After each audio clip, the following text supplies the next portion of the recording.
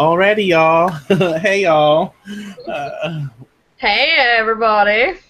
it has been a very eventful evening for us. We spent the last 2 hours or so. Yeah, kind of. Mhm. Yeah, pretty much. Yeah.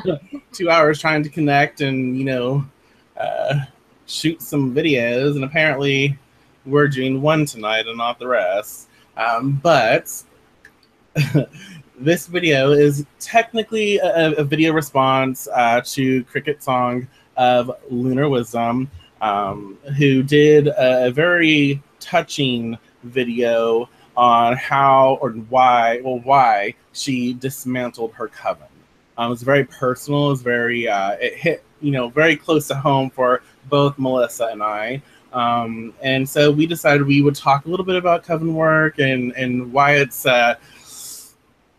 not for everyone and it's super challenging, and our sort of take on the whole process because we are in a very similar situation. Miss Melissa, uh, what say you? Well, honestly, I really it's like you said, her video was very it hit very close to home for us. And not just because Deviant Witchery has gone from 4 to 2, but also because we have had a Coven before. Michael and I. And we've touched on it just a little bit. We don't really talk about just a whole bunch, the past is the past and all that. But, it was a lot of the things she described, especially the part where she was talking about how she was feeding this Coven like all of her energy. And she was the only one feeding the Coven all of her energy. She was the only one that put the Coven above everything else. And to me, that hit so hard. In the feels, because that was our situation back when we started and it was an online Coven, and it seemed like Michael and I we put that above everything, even our own families, really, and fed it so much energy and so much energy and just more and more and more, and then we realized we were exhausting ourselves because no one else was putting the energy in it that we were. Right. And as disappointing as it was, I still feel like we both learned a lot from it. There were good aspects about it. There were not so great aspects about it, and there were plain shitty aspects of it. Um, but it did. Whenever she started talking about that, I was like, man, I could just feel that what she felt. I could feel that giving of so much energy, and later on, it kind of feels like it was all for naught. I mean, not completely, and even in her video, she talks about how she is left the experience with a lot of good memories and things like that. But I know that frustration, and it is a tough thing. It's a tough thing to go through. It really is, and absolutely, it requires a lot of work, and sometimes it's the interesting thing about coven work. A lot of people think it's just like you're getting together. Well, not a lot, but there's some people who think, "Oh my god, y'all, I just scared myself. I thought there was a spider. Not a spider. It's just like this shit." I scared myself. I'm okay now. Anyways, uh, so yeah, a coven is almost very deeper than it's deeper than family, really, because you become well, you normally you interact and you share and you share on a very different level, on a very spiritual level. You connect with energy, you practice, you do all these other things that open yourselves up to each other. You become more, and so sometimes you share these aspects and these parts of yourselves anyways, with your other people in your group that you don't share with the outside world. You don't share that because when you practice with someone, whether it be in person or through distance, you witness a very interesting part of them. You become a very interesting part of them, and so you create a very unique bond, and you become very vulnerable in a sense to the energies within your circle. So when you find out that you, as inspired as you are, as intense as you are, um, other people start to show their true colors. You know, personalities start to come forth more, and then and as much as you start putting in the work, and as much as that's taken off, you start to notice that there are weaker links, and it's not just like the weaker links are they're weaker in a certain area. They're not doing the work. They're not inspired as you are. Their priority is not the group mind, and so you see them faltering. You see them not caring, and you try again, like Cricket Song did. You put more energy into it, so you feed it because you're passionate about it and you want this to work, but you're not really doing anyone a favor because you're lifting them up and they're not following through. They're not doing anything for you. They're not doing anything for the group. And so I'm rambling, y'all. So this is gonna be like a rambly video, but whatever. But when you find out that that's the case, it hurts. It hurts on a very deep level, depending on how long you invested and the connections you made with these people.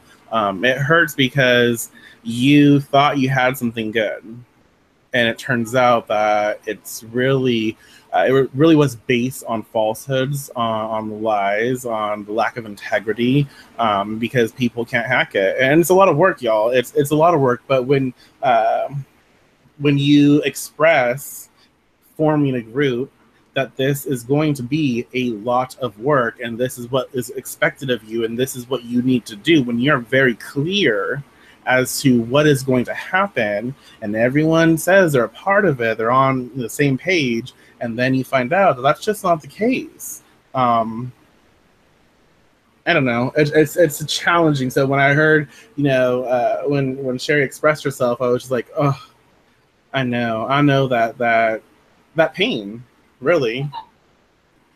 Yeah, and it's, to me, it's really, especially in some of the in a situation that Michael and I found ourselves in, because it was very unique. It was an online coven, and y'all, this was back in the day before Facebook was really a thing.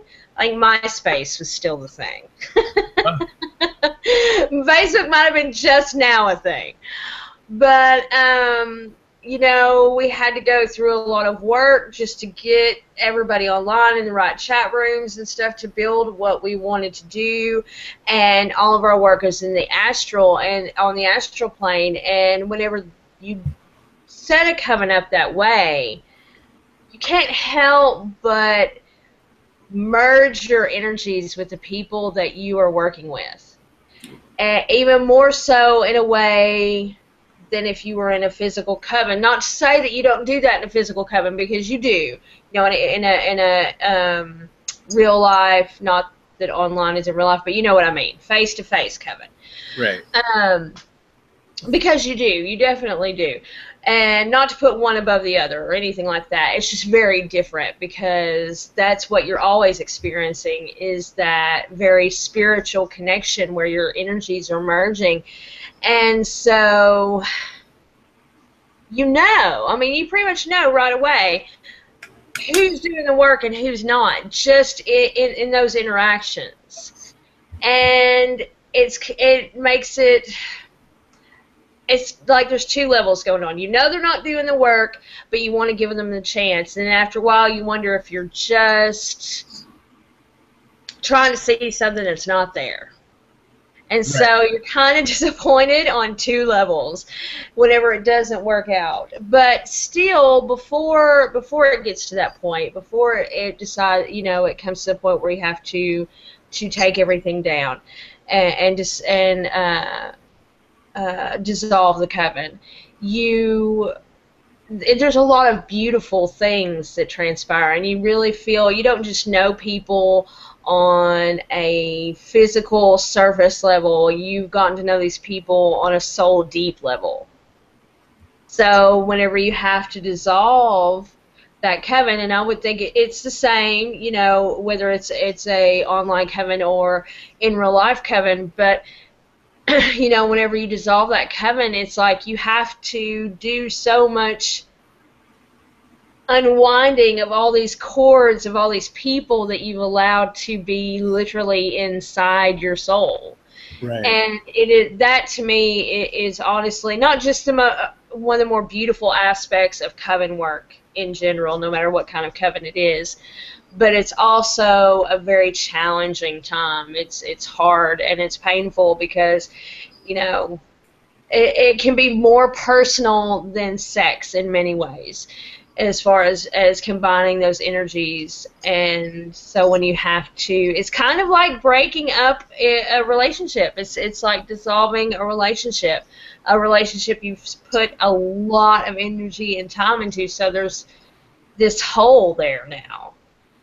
Right. And you know, it's a process. It is a process. But even so, I know personally, and I know Michael feels the same way, I would definitely join a coven again. And to me, that is one thing that kind of agitates me whenever I hear people like, well, I had this bad experience in this circle this one time, and I'm a solitary from now on. They're not all the same. And everything has a beginning and ending.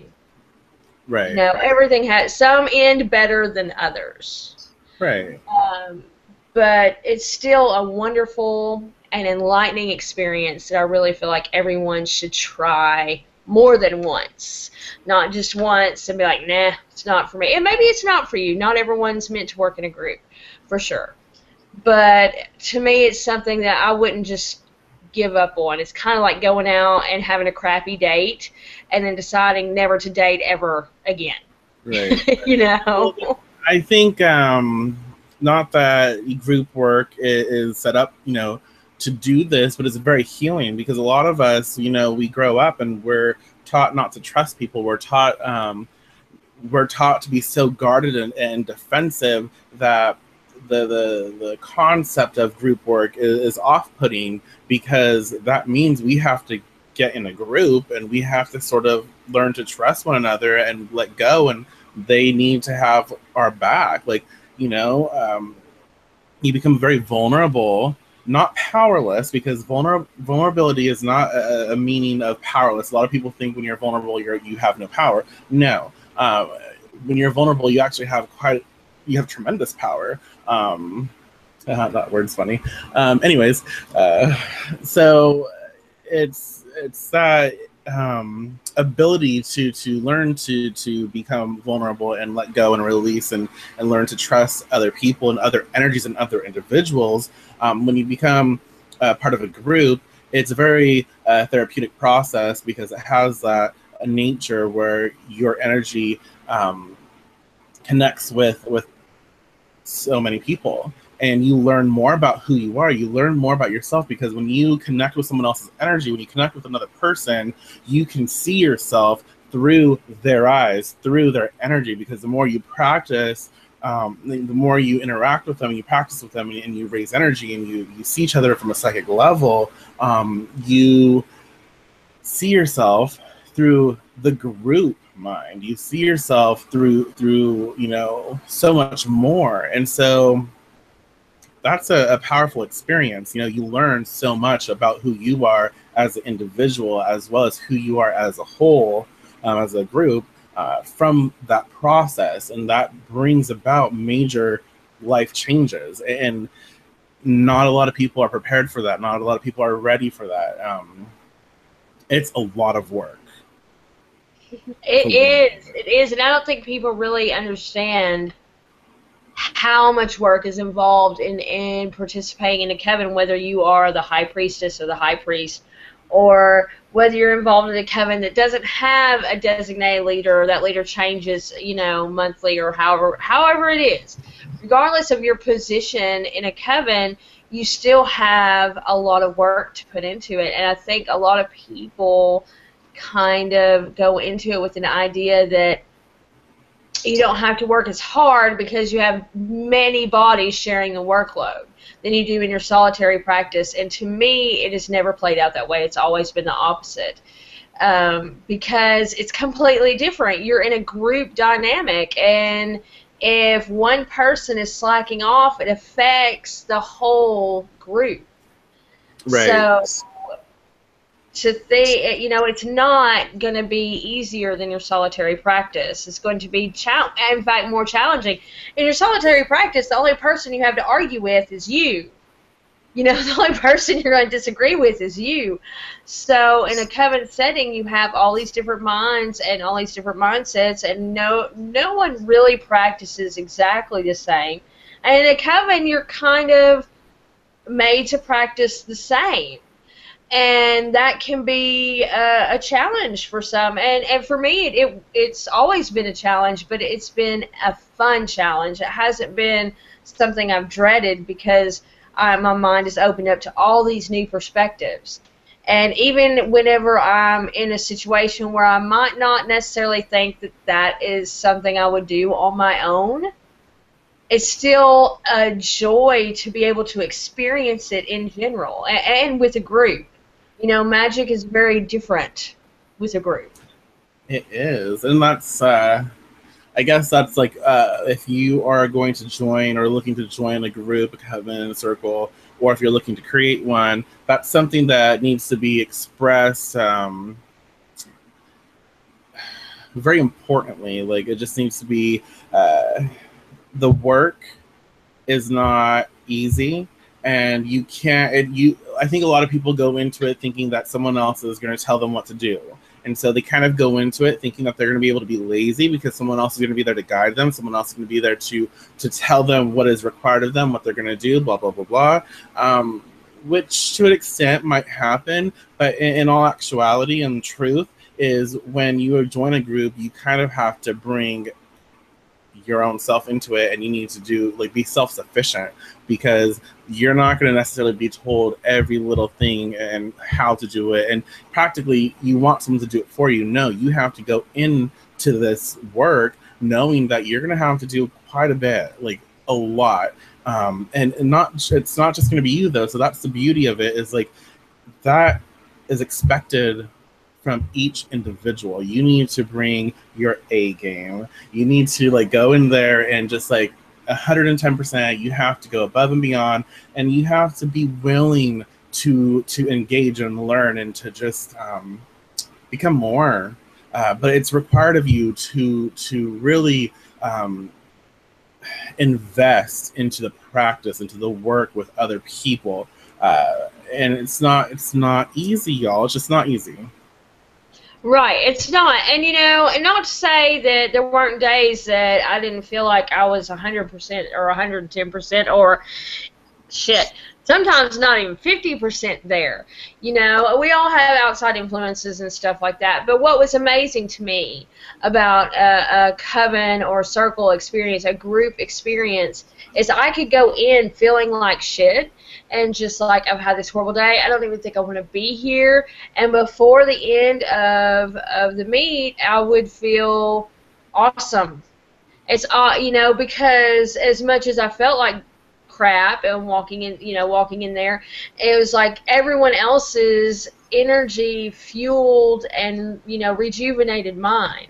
So it was exhilarating, to know that pretty much every single time I felt horrible or God, I really am not in the mood to do this or whatever, that by the end of it I felt better. I felt excited to share my craft with others. And honestly, y'all, especially from a person where, I live in redneck hell, so there's not a lot of witches around here. And so when you get to experience a group like that, it's just, it's a whole nother thing. It's a whole different level of what you're used to, and it's super exciting. So I think a lot of people have a hard time balancing out the solitary version versus the group version. And they try to keep those walls up and still kind of be their own person. But, and not to say that you're just not your own person when you're in a group and that you're all of a sudden not an individual. You are. But you just are able to open yourself up to be more than an individual. And I think a lot of people have problems with that. Just opening themselves up to being more than. Well, yeah, and what did I want to say, y'all?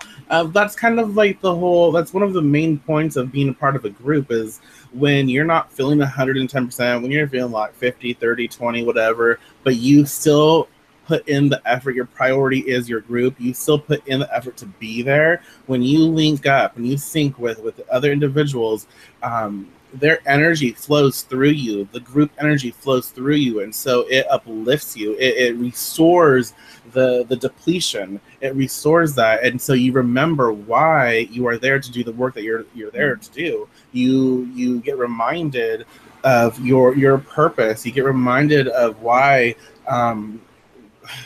you are who you are. There's so many different things that process through you in that moment of connection when you raise that energy and you be a part of something more than just yourself. So it allows you to heal. It allows you to let go, release your physical body, and other energy flows through you, and it does its healing. It reminds you of exactly where you're supposed to be, and then other things happen, outside influences, blah, blah, but you're aligned. It's almost like an alignment where you are in alignment with everything, and you're recharged and ready to tackle the next step. But that's kind of like the whole purpose of group work, is to remember community, to honor the group purpose, your mission, your goals, to help each other thrive, to uplift each other, to support each other. It's more than just like, a little meet and greet. It's work. It's hard work. It's coming together to support again. It's coming together to learn, to educate, to integrate with the group mind. It's coming together to really engage and challenge each other, because personalities will clash. You will learn so much about personality. You'll learn so much about psychology just from the interaction between different personalities, different energies, and different situations that come up. And you grow as an individual as well as a witch when you have this opportunity. And it's a beautiful thing. It's not something, so many people think it's such a negative thing, and it's a bad experience. We've been burned. Melissa and I have been hurt a lot, going through the creation process of the Coven, as well as the nurturing of it, as well as uplifting and supporting the individuals who are partaking in it, as well as having to let go of people, having to release them because of certain things happening, as well as eventually coming to a place where this is taking too much from us. And as well as much as we are committed to this, it was created by more than just us. Even though we were the dominant influences, we have to take it down. We have to say goodbye. We have to let go. We have to release it. So we have to destroy the atmosphere that we created together. We had to take our energy. We had to take that the work we did, the meetings that we had, the interactions that we did, the psychic engagement, the education that we did, everything that we shared. We had to take all of that, and we had to obliterate it. Like, it's taking all of that, taking energy, and just like shredding it. Yeah. And which is like a kind of horrible experience. I mean, I learned something from it, but shit, that takes a lot out of you, and it's really eye-opening. It is. And it just, like, honestly, just thinking about it, like, it's kind of making me emotional, because I remember, and it was hard. It was very, very hard. I mean, challenging does not even cover it. It was hard. And I don't know. To me, it was a learning experience, you know, and we learned a lot from it. And you know, we kind of just picked ourselves up and like, okay, we'll figure out something later. We'll figure out more later on.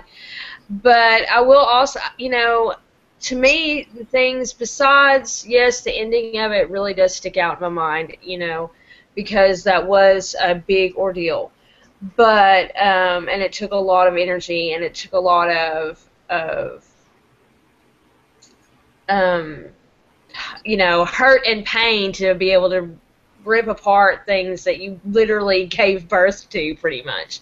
Right. But to me, on a personal level, while the Coven was functioning and while it was at its like peak, and even the creation process, all of that, it changed not just the interaction I have with other witches and learning how to work in a group, but individually, my own magic and my solitary practice changed and became something so much more. You know, I totally resonate with that, and I agree. And the interesting thing about what you expressed there is, I think not that long after, I spent a lot of time healing. I spent a lot of time healing and trying to be a better person and to be happier. And I spent a lot of time figuring out why I hurt. And it wasn't just because of you know, the Coven, the group, you know, personal shit. I spent a lot of time after that process, after that like destruction, the birthing of the destruction of it. After that, I spent a lot of time again looking deep within myself. So that really helped me figure out more about who I was, but it also inspired me to really give a damn about community, to really care about connection, to care about people. You know, a lot of that might not be something that's very well known about me, but I absolutely care. Like, I care a lot. I care a lot about the craft. I care a lot about the people that I surround myself with. I care about everyone who is working to be better, to do better, and who's learning their craft. That experience, it really it planted that seed that I care about who we connect with, about other witches, about other people of power, and helping and nurturing and supporting and doing the best that I can to be a part of that and to make sure that I can offer something to others who may be struggling like I was, and you know, they don't know how to heal, or they don't know this or that. But that whole experience really it set that course for me, actually. So it's interesting to contemplate. It is because you know I think it affects everyone differently. For me, in many ways, I kind of felt less naive and also a little bit more thick-skinned and maybe a little bit more cautious. Um, because when you go through something like that, you see things about people that you just sometimes it's like, wow, just sort of kicks you in the teeth, like, whoa, you know, I did not see that coming. And not to say that that doesn't still happen, because Right. it does, but I feel like it doesn't happen as much, or at least not on that same level. Because to me, that was the challenging part for me. I mean, a lot of it was, but that was really super. I think that was my really first big experience as far as in the witch community, having being just like, so they aren't doing what they say they're doing. Oh my God, you know, and it's as naive as that sounds, but it's the truth. I was just totally like taken aback. I couldn't figure out like how someone could talk so excitedly about witchcraft but literally not be doing anything. you know? Right, And right. it just, it was like a slap in the face. I was like, what? That happens? You know? So, I feel like as much as that did hurt, it also helped, and in some ways maybe made me a little bit more cynical. Yeah, well, it was like a conduit, a conduit for healing, a very therapeutic Right. process. Right. Yes, exactly. Because, you need to have a little bit of cynicism. You need to be questioning, and that's what I wasn't doing. I wasn't questioning enough.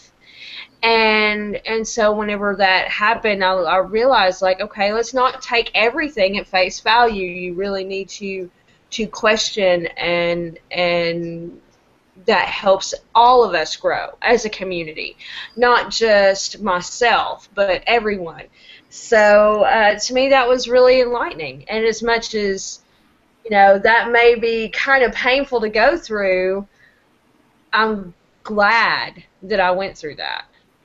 You know, Well, it, absolutely. We have built a actually pretty awesome relationship. Not we had a relationship before that, but that actually took it to a different level. So it helped you and I to really connect, and there's so many blessings because of it, and that's kind of the thing that needs to be expressed as well. Once you're a part of a group, people come and go. Just because they leave doesn't mean that they're forever gone, and just because they leave doesn't mean that it was a negative process. People have to do their own healing, their own transitioning. They have to do what's right for them, and sometimes when you're a part of a group, as the group grows and as it shifts and forms and it changes to a whole new level, as you have your experiences, you create something more and more. As it grows, it might not be where one individual or two individuals or three, whatever, it might not be where they're headed at that moment. It might be either progressing too fast or not fast enough. It just might not be the right fit, and so they have to step down or they have to be cast out. It just depends, but it's not like a drama thing. It's not a negative thing always.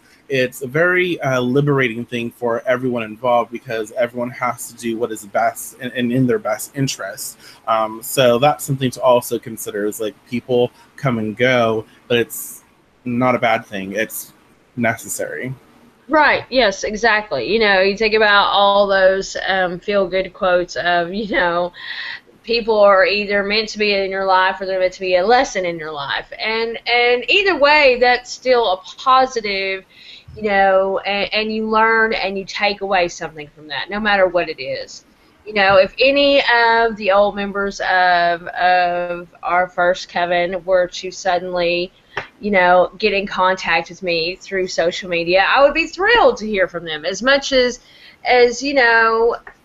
it I may not have enjoyed some of the things that happened in that Coven experience. It would be, I would not be like, oh, well, I'm never just talking to you again because that one time, Right.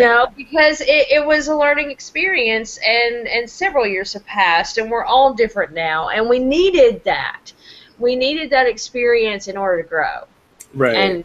and to be the people we are now. Absolutely. So let's come to a close so we don't make this like a hour-long video. So is there anything else that you like to express or discuss a little bit before as we go? Only that, if you have the opportunity and you actually feel like you're ready to really work at being a part of something like a coven or a circle, then I highly recommend it. Go in with an open mind. Try to remove all the uh, you know, judgmental things that you may have heard, or even if you've had that experience before. Try to take that out of your mind and go in with an open mind, and really ready to embrace the experience.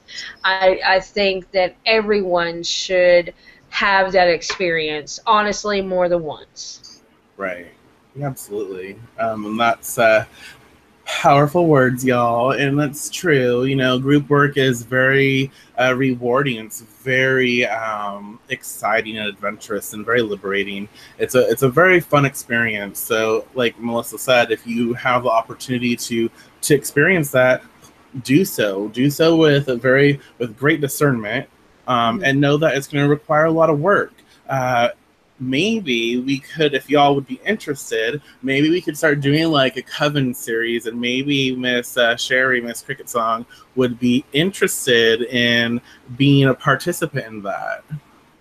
Yeah, just sort of practical information on covens. Yeah, so maybe how to form, how to form a coven and all different things that go into creating, maintaining, and nurturing. But yeah, hopefully y'all enjoyed this little video, this experience. If you would like us to comment more and talk more about coven work, please let us know. But we look forward to talking with y'all soon. Peace. Bye.